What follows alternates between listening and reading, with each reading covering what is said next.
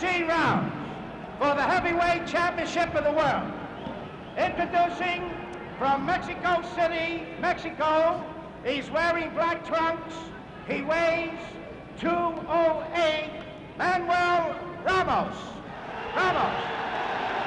He gets a fine welcome. His opponent from Philadelphia, wearing green trunks.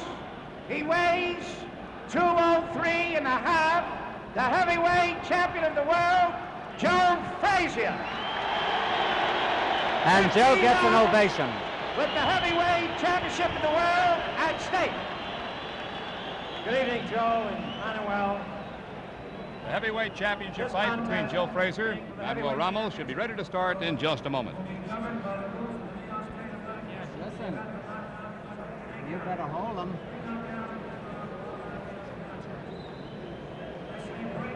They're going to come out. In the center of the ring, Johnny Addy has pulled in both fighters. Manuel Ramos, 24 years old, 6'3", 208 pounds. Joe Frazier, also 24, 5'11" and a half, 203 pounds. To get their final instructions, both fighters go back toward their corners. Frazier will be working out of the corner to your right. Frazier likes to press his man and work the body. He has a wicked left hook. He keeps pressure on all the way. Ramos has the reach on him, about 4 inches and 3.5 inches in height.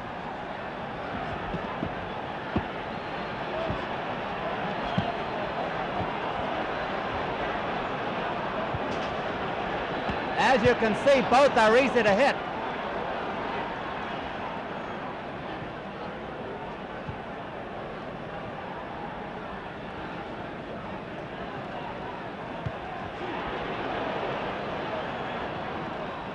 Ramos has been told to stay off the ropes. He's trying to. Frazier was rocked.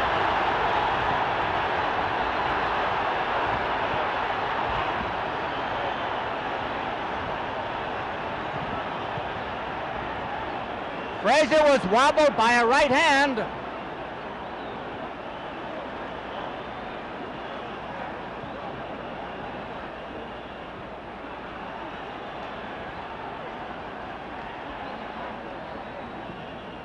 I don't have to talk. The action speaks for itself.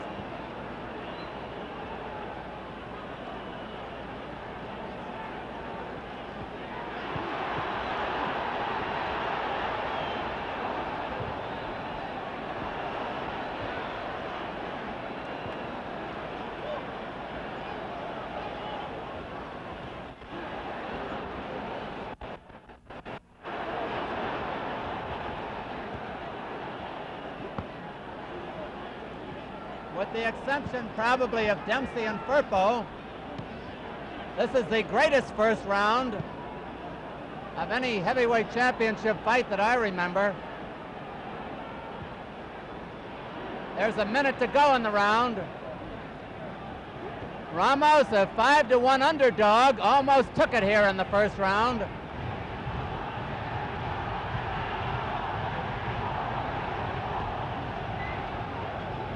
Frazier keeps boring in a la Marciano.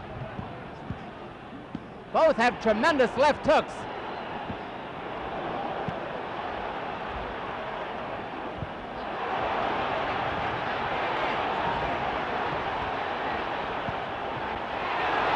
Ramos was staggered, not a knockdown.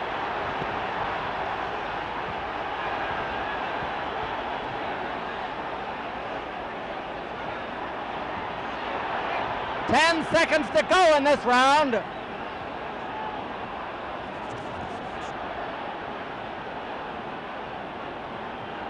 There's the bell. Madison Square Garden, scoring on a rounds basis with a supplementary point system if the rounds come out even.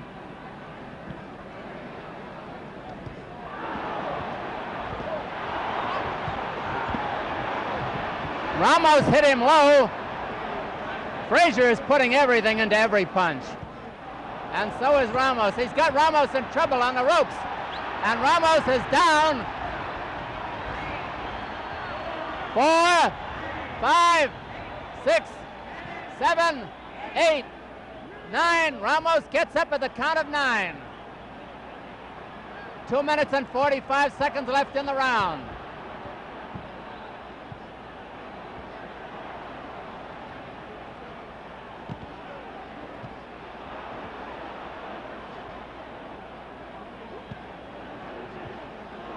A wicked right uppercut that time by Frazier. He's got his man in real trouble again. That was the first knockdown of Ramos' career. He'd never been down before. He is no pushover, and Frazier is proving himself a great fighter.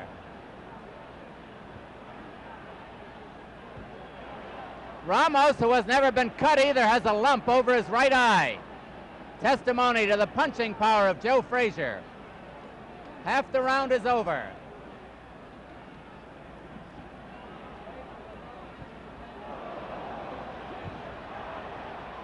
Ramos is being battered now.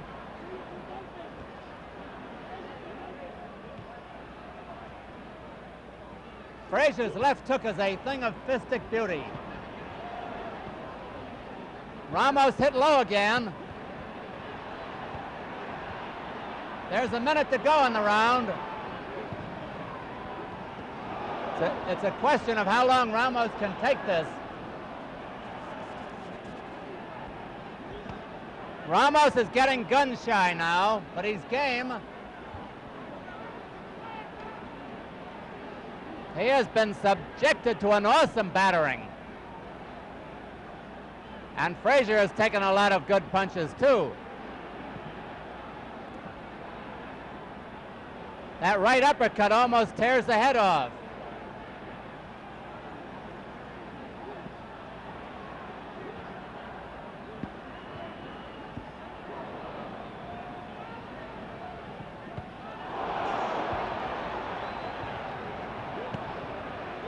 Ten seconds left in this round.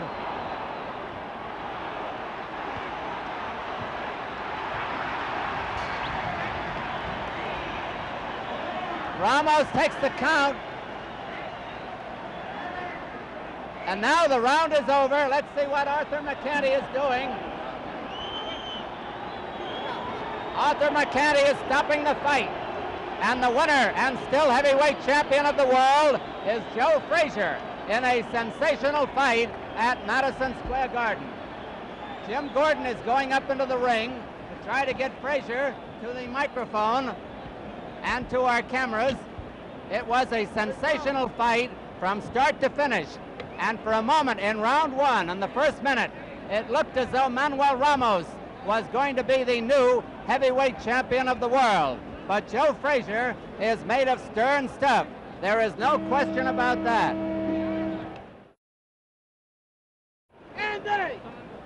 Manuel Ramos took an awesome battering once Frazier got his sights on it. And Frazier is certainly a fine heavyweight champion. There is no question about that. Johnny Addy is ready with the announcement now. Hey, Joe. Hey, Joe.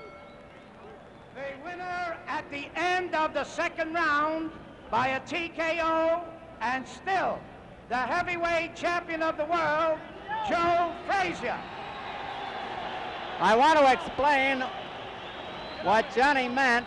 In New York, if a man is floored at or near the bell, he cannot any longer be saved by the bell. And this is the first time it has happened in a championship fight. Frazier floored Ramos right at the bell, and the round was not over until Ramos got up. But when he got up, the referee, Arthur McCanty, wisely stopped the fight. Now here's Jim Gordon up in the ring. We're going to try to get Joe Frazier over here. Johnny Addy. Just one more picture for Joe.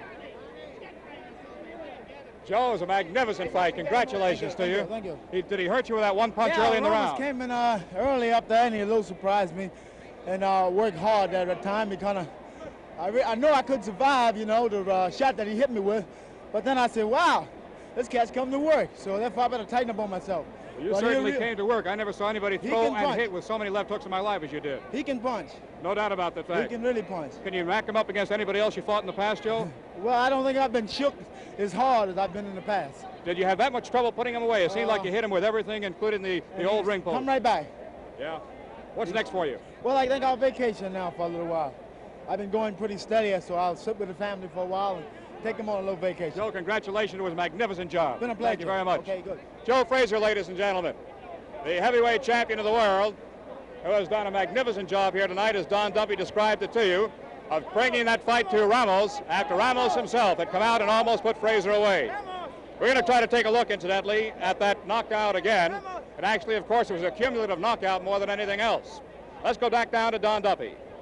The crowd is still milling in the ring in Madison Square Garden.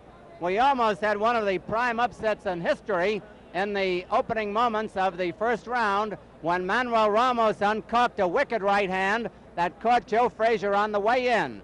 Joe wobbled for a few seconds, righted himself, and then came on to regain the mastery of the situation. They are shaking hands in the center of the ring. Whether or not it calls for a rematch, I don't know. That'll be up to the promoters. But I will say this, that the very big crowd here in Madison Square Garden, the new Madison Square Garden, got its money's worth. Now Frazier is getting a fine hand as he leaves the ring over to our right, preceded by his manager Yancey Durham, Eddie Futch, and Willie Reddish, all of whom were in the corner.